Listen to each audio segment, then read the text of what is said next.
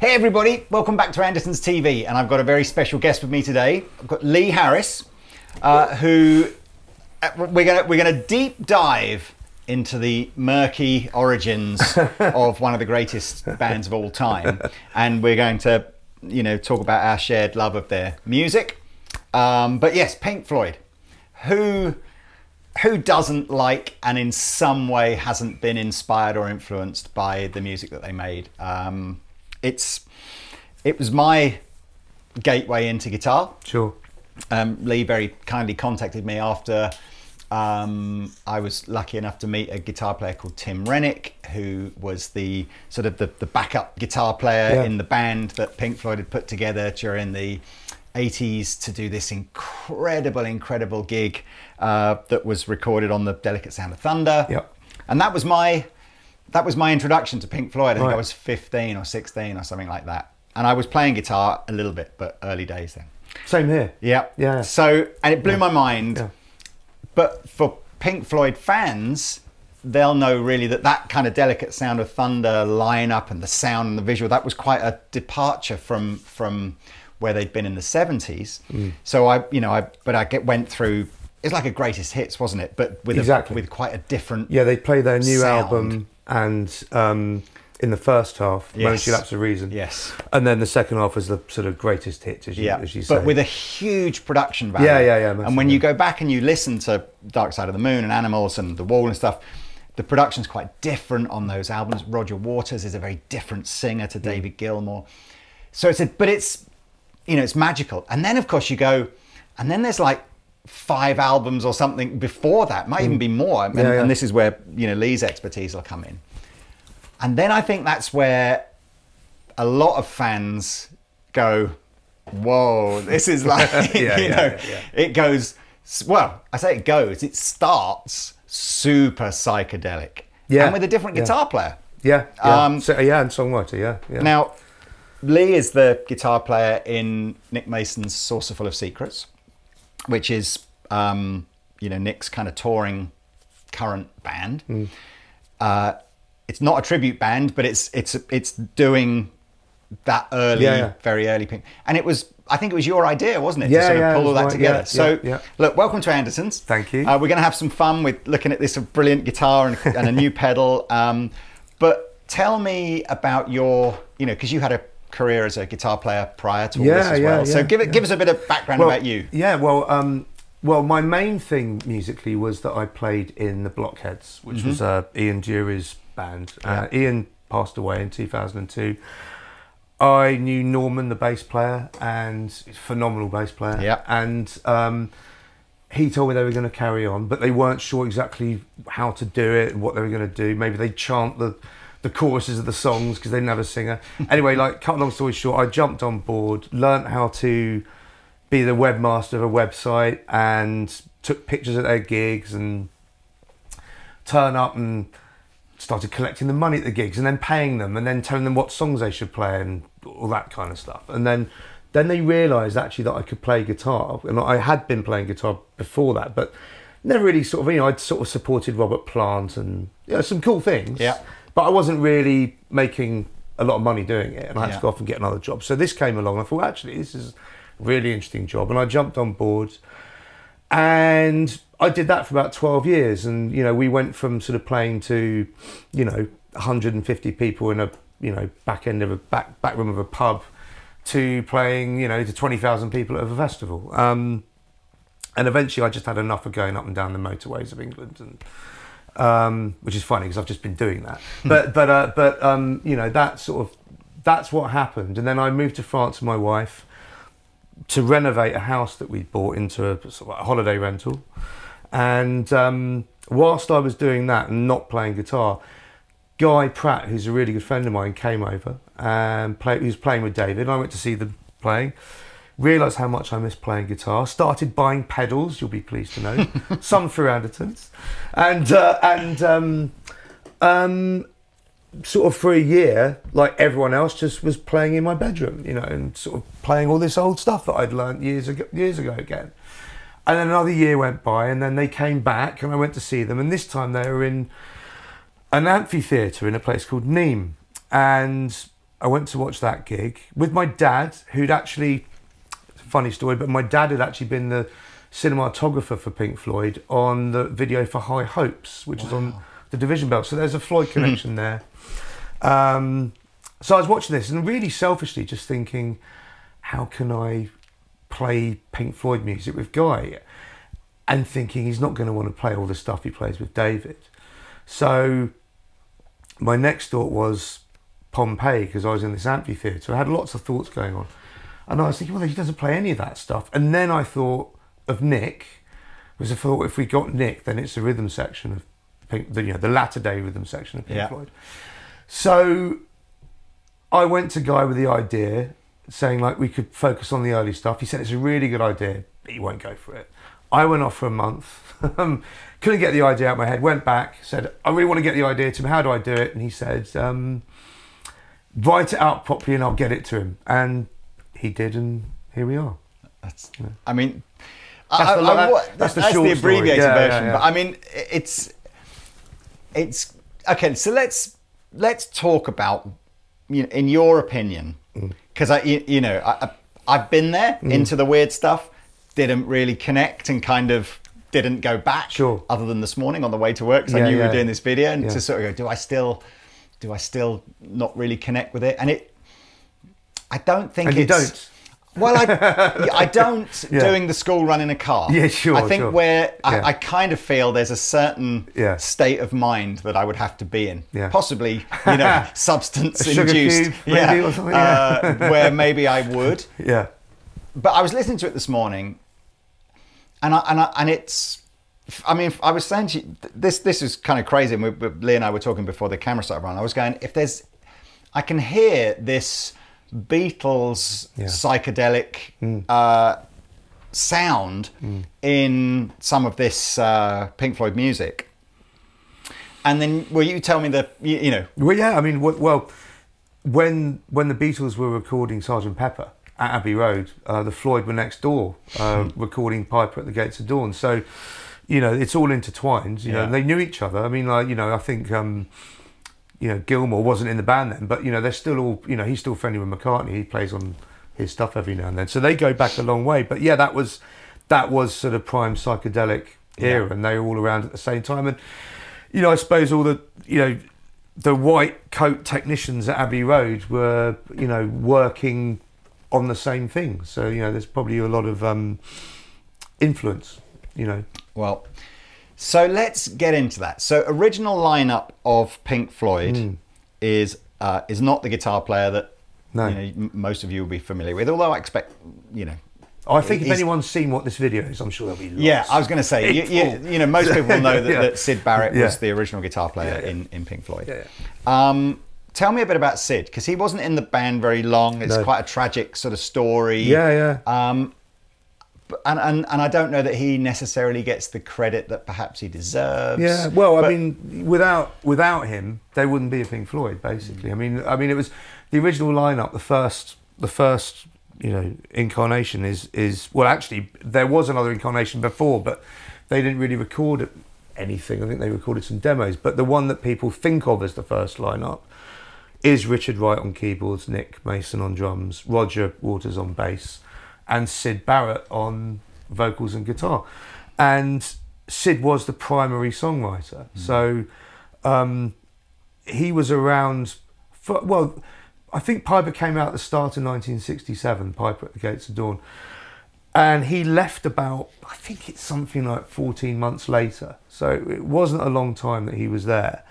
And his departure was, pretty sad. I mean, he people think of it as an acid casualty, really. I mean, that's probably at the root of it.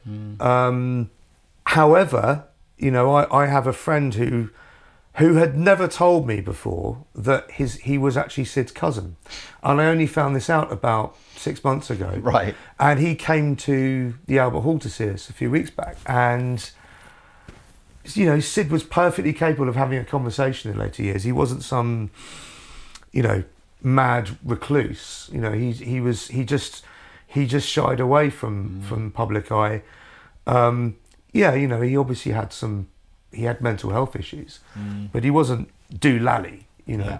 But when he left Pink Floyd, yeah, I mean, people didn't speak about mental health, you know. So, what was the if you know, because by the time the the second album, Saucerful the Secrets, he's still on that, isn't he? But with David Gilmour as well. He's on. I think the closing track is a song called Jug Band Blues, which is a Syd song, and he's supposedly on Set the Controls for the Heart of the Sun.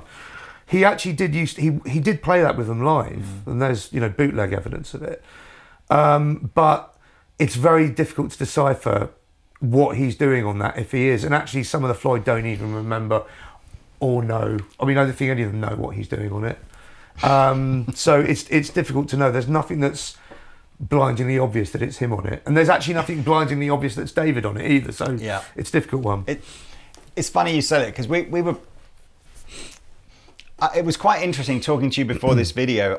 My perception of what I thought you were going to say when we first met was, I love all that early Pink Floyd stuff, and that was the driving force for doing it. But actually, you're probably more like me on that front, in that you you like the later, well, the bit that came next. Yeah, but the opportunity to play, and the idea was to go and do the early stuff. Yeah. But so and I think we both agreed that until until probably Medal for me is the first album where you start to hear where they David start to Gilmour, sound like Pink Floyd. Yeah, and you start to go, I want that's a guitar player now who's going to change the world. Yeah, exactly. You start hearing that kind of thing that's going to go on to write the guitar solos from Comfortably Numb and absolutely all. But Money and prior to that, it's for me, it's the best word I think I can use for it is it's quite psychedelic, interesting soundscapes. It's interesting compositions of experimental guitar or just general music. Also the beginnings of prog as well. Yeah, because you've got like Atom Heart Mother, which is a really long piece that has got like choir on it and cellos and but an album's with 3 songs on them. Just like exactly. Yeah. Well, like Medal side 2 is Echoes. I mean it's the whole of side 2. But look. So let's put this. What was the challenge then? So you're going, wow, I can't believe Nick Mason has agreed to do this. We're going to put this band together. You've got Guy Pratt, phenomenal bass player that obviously Floyd fans will know has toured with Floyd for years and years and years. The drummer, You're playing guitar, and then how did you get? You have another reasonally well known. Well, so at our initial meeting, it's a funny one because Guy is the sort of common bond in the band. He's a common thread. So everyone in the band knows Guy really well, but didn't necessarily know each other. I mean, Gary Kemp. That's plays, who we're talking about. And Gary plays guitar with me. We're I don't know. We're not rhythm or lead guitarists. We're just the guitarists in the band. We both sort of have. I mean, he sings a lot, so I probably do some of the more intricate things that he can't do when he's singing. But we both play almost an equal amount of solos and stuff. So Is he a Floyd fan? Yeah, I mean it's funny because Gary actually is a really big prog fan, and people just don't think that because when they think of New Romantics, they think of clothes, But we've had this conversation. We were having the conversation with often about that period in the 80s where how much more sophisticated those pop bands were than we maybe gave them credit for. The years later, But yes, I mean, so anyway, Gary Kemp of Spandau Ballet famous acting and all that other stuff. So he's in the band. Yep. And Keys is Don Beacon, who used to play, and I think probably still does work with Dr. Alex Patterson from the Orb, and High Frequency Bandwidth, which is, I think there's also another thing called Transit Kings, and one of those is a band that he was in with Alex Patterson and Guy. Right. So yeah, I mean, really, it came about Gary being in it was actually Nick, and it was funny because Guy and Gary are best friends. But it wasn't Guy put Gary forward, it was Nick. He said, I'd really like Gary to be involved. And Guy put Dom forward. And then when we had the initial meeting, we've never strayed from those people. It's always been us five. And we get on really well. You know, people always, it's a talking point. People always go on about how, you know, we're always smiling and laughing on stage and stuff. And it's weird for people to see Pink Floyd music being played by people being happy. Sort of fun Floyd, you know, but... I realised I've digressed slightly from where we were about to go 5 minutes ago. There's a Gary Kemp detour. But I was interested in how you approached trying to put Syd Barrett's guitar sound together. And I was honestly thinking you were going to turn up today with a pedal board the size of a door and go, it's this. And then you turned out with no pedal board, this cool guitar. And I was a bit like, well, what, you know, we need to try and do something. So I'm thinking next you're going to go, yeah, well, we'll have that one and that one and that one and that one and that one. And you're like, well, no, I want this new Thorpy pedal, which we'll talk about in a minute. Yeah. And have you got a booner? It's like, yes, that's it. Well, that's kind of all he used. So I'm really surprised about that. So some of those big soundscapes, maybe I'm hearing more of the Richard Wright influence and engineers. I mean, I have got a pedal board as big as a door, but again, I mean, the reason to have that is because I can't stand changing knobs in the middle of songs and all that kind of stuff. So I might have like 4. I mean, on the first pedal board I think I had about 8 pedals, 8 distortions, but they were all at different levels of distortion for different songs. There might only ever be like 2 or 3 pedals on at one time. And with the pedal that we've got here, the Thorpy pedal, that's all I really need. And then sometimes I don't even use echo on it, you know. But well, so let's do. I'll do the guitar last. I mean, sure. I'm sure everyone's going, what is that? It's super cool. So tell me about the amp that Syd Barrett used is no longer available. Tell us about that. So that was it's called a Selmer treble and bass, and that's what he went into, and that's what gives you the sound. When we were first out, and we did about over 70 shows, I had a really good pedal, and I was really happy with it, but it just didn't quite nail it, and it just sounded like a sort of default 60s sound, if you know what I mean. And I found a guy on YouTube called Jed Tyler, who's a guitar player in a Canadian band called Julie's Andrews, not Julia, just Julie's Andrews.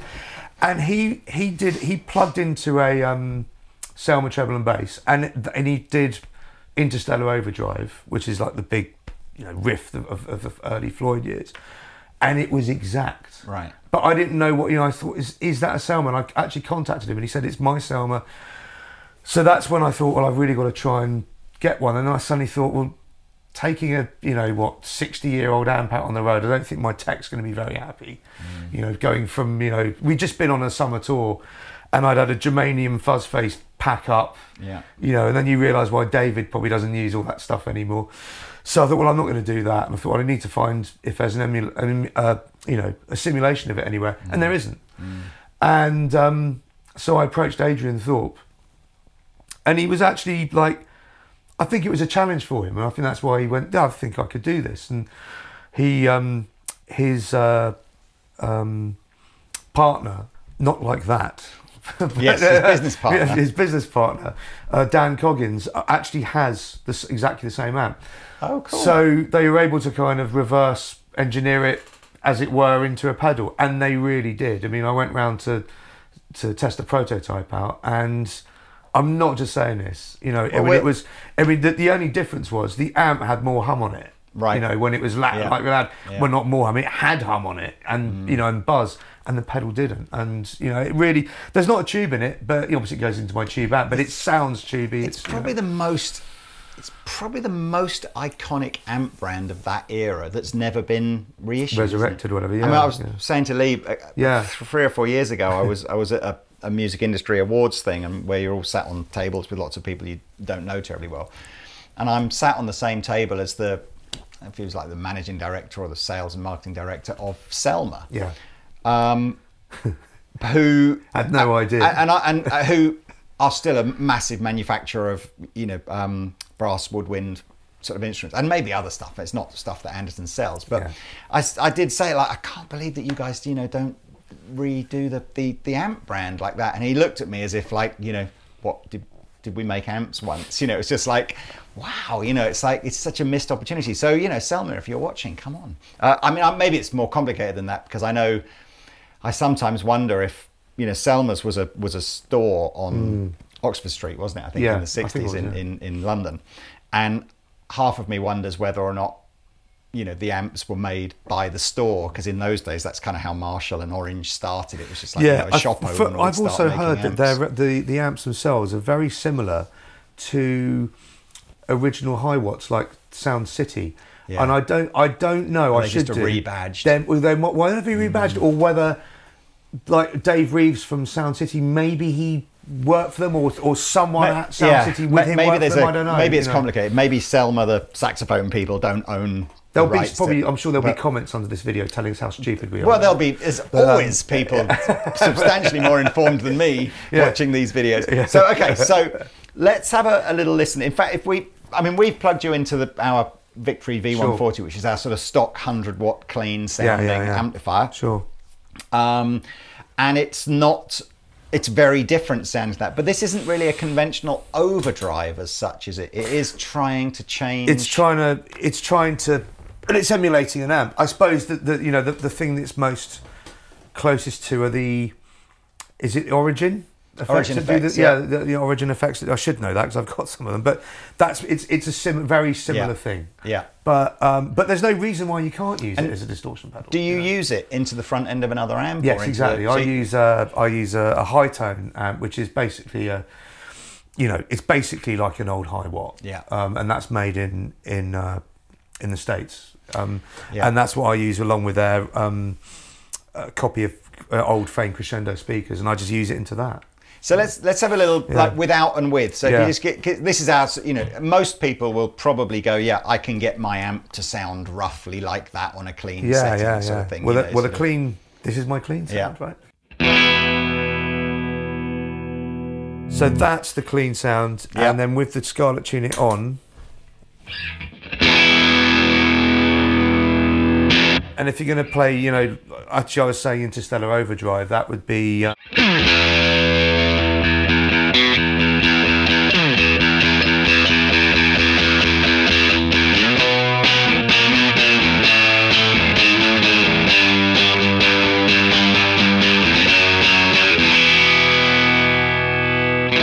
so you can hear the glassy-ish. It's adding that killer, much brighter than the amp naturally wants to be, with that quite hard to capture sort of fuzzy, farty, broken bottom end element of it. So it's not a traditional smooth sounding overdrive. No. I mean, the whole.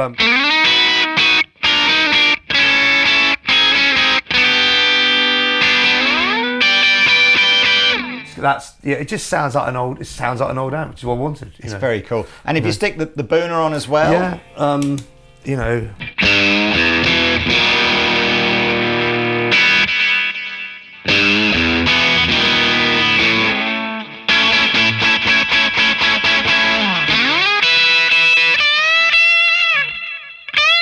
I mean, probably put a bit more volume on there, and you know, you get that.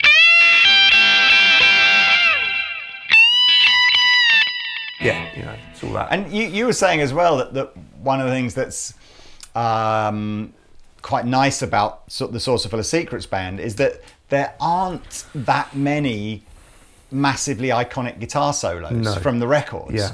And so there's a little bit of license to play the stuff just how you and Gary want to play it. I think the reason I wanted to get this made was because I suppose that I'm treating Syd's sound as the one that I wanted to get right. Even though we say we're not a tribute band, I wanted to get as close to his sound because he made a couple of solo albums after this, but they weren't. The guitar work wasn't like this stuff with all the freak out, inverted commas freak out, you know, sort of stuff. But David's guitar sounds aren't really there, like as you say, until echoes, really. I mean, you know, that's when he's come into the band. He came into the band to emulate Syd, and you know, I think it would be fair to say that his guitar style was born out of Syd's, especially with the use of echo. I think he was using Syd's gear when he first joined, you know. So he hasn't really, I mean, I've said this before in, you know, Rolling Stone, so I'm not being rude, you know, but you know, he's learning how to play guitar. You know, he hasn't, or at least he's learning how to play guitar like him. He hasn't developed his style yet. And consequently, there are little bits on some of the songs that if you listen to them a lot, you know that phrase. But there aren't really any, you know, solos that jump out at you like his later ones do. And also, I mean, sort of just to free associate a little bit, it's why it worked for Nick to do this, because they were a lot more experimental, certainly live. I mean, they were really experimental live in those days. Nick had a lot more chance to change rhythms and do different things in songs. Whereas once David had learnt how to be the guitar player we know and love, he was essentially still like Nick Mason, but keeping a beat while there was an amazing guitar solo going on. You know, yeah, I sort of jumped off a bit there. No, but, it's interesting you say that. Yeah. Well, so tell us about I mean, interesting. So not only was the Saucerful of Secrets band your idea, but you approached Adrian Thorpe to try and make this pedal. Yeah. So what? And there's quite a lot of knobs and buttons on it. I was worried you were going to ask me about that. And in true Thorpy style, they're always hard to kind of see what they say underneath. The knobs. No. So, no, it's not that. What he's done is he's actually he's put everything that's on the amp on the pedal. Right. For my purpose, I've just got there are 3 switches down here, which, you know what, I can't even. With my 50-year-old eyesight, I can't even see what they say. Bright, I think it's bias, and deep, I think it says. I just have them fall down. They're probably there to help you with whatever amp you've got. Yeah. You know, if you've got a dark amp or whatever. Yeah. But you've got treble, bass, presence, gain, and master. Yeah. Where have you got? Because I said when I'd had a little fiddle with this before. Yeah.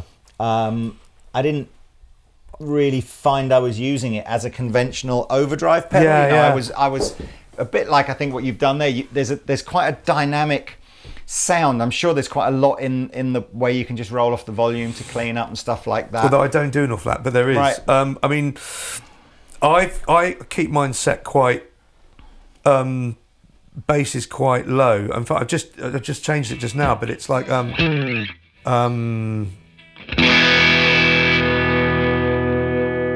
bass. I mean, it's really on the original records, the Syd stuff. It's quite thin sounding. It doesn't always translate great when you're playing live with, you know, all the fellas. But that was really common though. In that,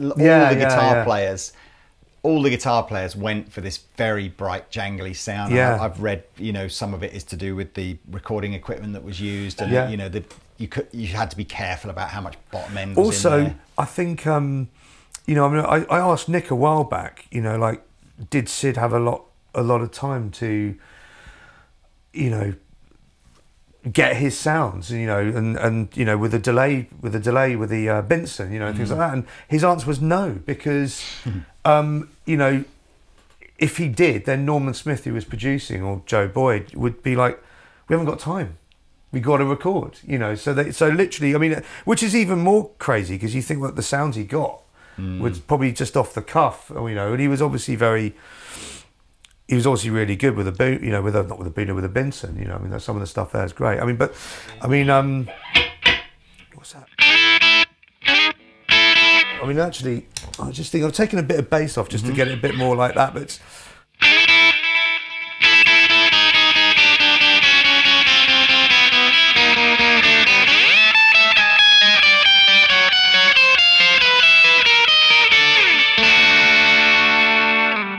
Yeah, that's a bit more thin, bit more like how he would. But I can, you know, again, just from playing half an hour's worth of those tracks this morning on the way in, I can hear it. You know, I think it's the good. Yeah, I guess that's the whole point. But you know, relatively simplistically, you know, you're obviously playing the you know the right riffs into a couple of pedals.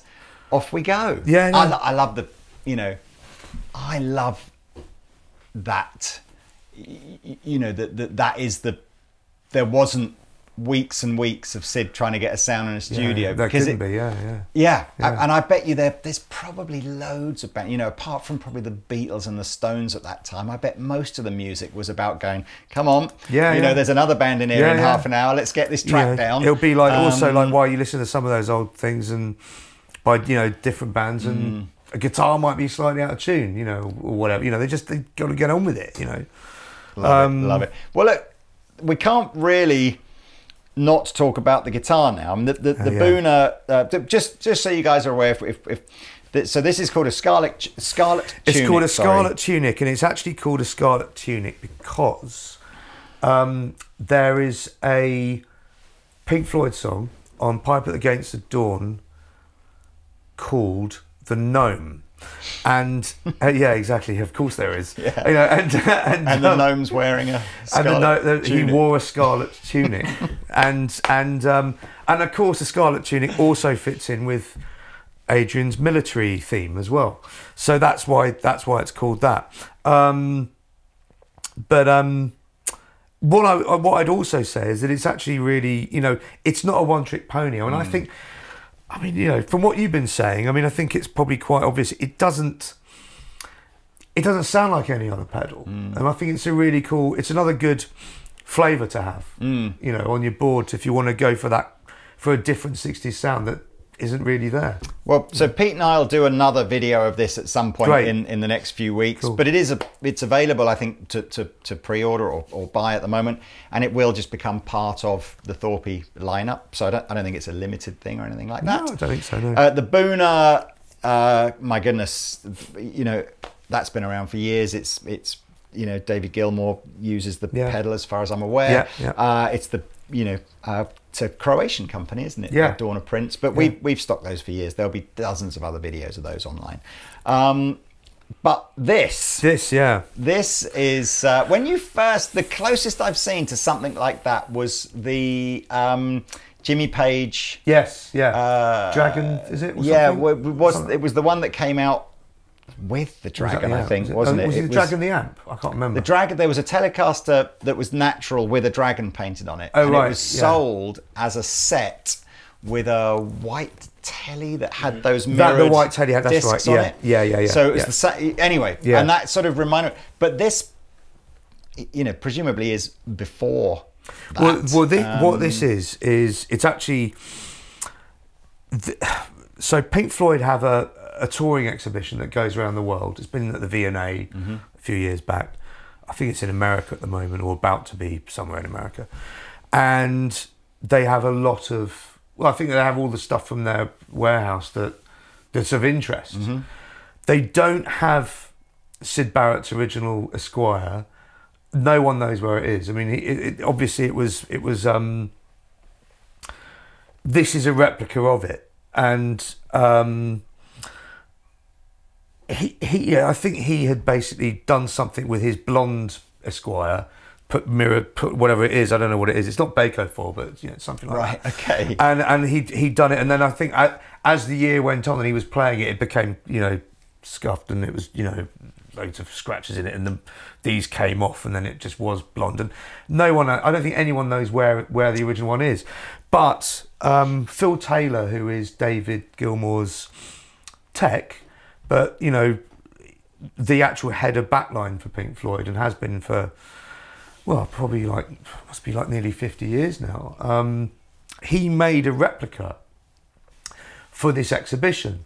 And when I came back from our North American tour, got into our dressing room in Cambridge, and there were some guitars there that Nick had bought as presents for us for doing the American tour, which is exactly what Nick's like. And And in one of those cases was this. And Phil had made one for me and one for Gary. And so consequently I used it that night in Cambridge, and I used it on the Live at the Roundhouse film that we made as well.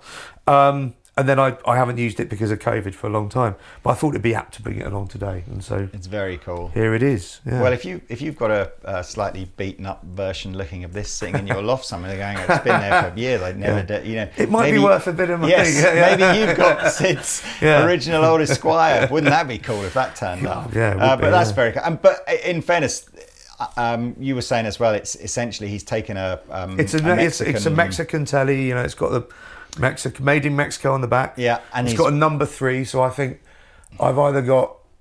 maybe Gary's got number 2 and I've got number 3, or maybe there were 2 made for the museum for the exhibition. Yeah. I don't know, but that's very. But I kind of love this as well, because there was a time, wasn't there, where maybe I think it still does happen now, isn't it? But you know, people should take their guitars and make them your own, you know, just do your own thing to it, and then, you know, if you become super famous like Syd obviously did, then all of a sudden it's an iconic.